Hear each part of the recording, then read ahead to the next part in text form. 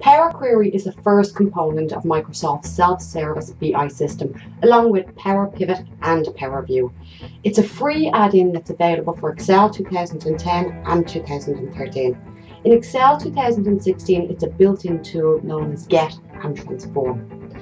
Power Query will allow you to search for or extract data from many sources, internal sources and external sources, and different types of data such as Excel files, folders of data, JSON files, text files, SQL servers, and online data. You can then filter through the data by applying a query, kind of like SQL for the non-techies, and then just pull back the data that you need. You can clean the data, you can transform the data, and you can combine the data with other data sources that are relevant.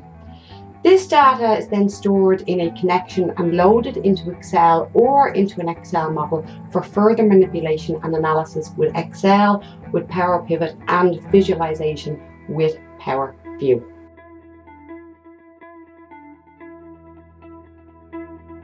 At the end of the day, no matter what people say, Excel is the foundation of most businesses. Even when they have complex software systems, people export data into Excel and manipulate it and analyze it. But this can be time consuming, although some people have written VBA codes to make recurring tasks run much faster.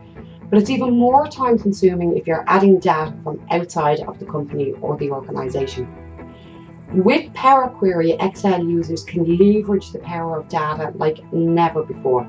Power Query will allow you to get data from almost any source, including social media, open data, big data sources, and then quickly transform that data into a usable format in Excel, a tool that we were all so familiar with.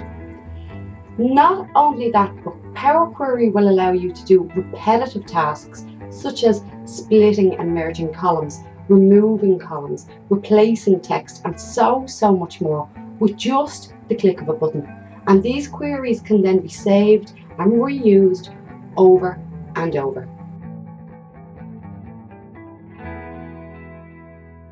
In this course, you'll learn how to use Power Query to connect to different data sources, both internal and external. You'll learn how to query the data so you only return what you need, and you'll also learn how you can transform that data into a usable format for further analysis, reporting, and visualizations to get valuable insights for your organization.